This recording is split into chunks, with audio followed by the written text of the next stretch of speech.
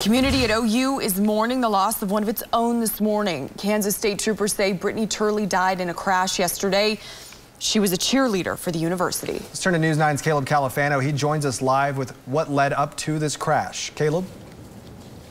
And this is just devastating news right before the Sooners play in the Alamo Bowl this week. The cheerleader, Britney Marie Turley, was only 20 years old. Now, according to Kansas Highway Patrol, Turley was driving on Highway 1 in Kansas in Coldwater when her truck veered off the road and struck a concrete barrier.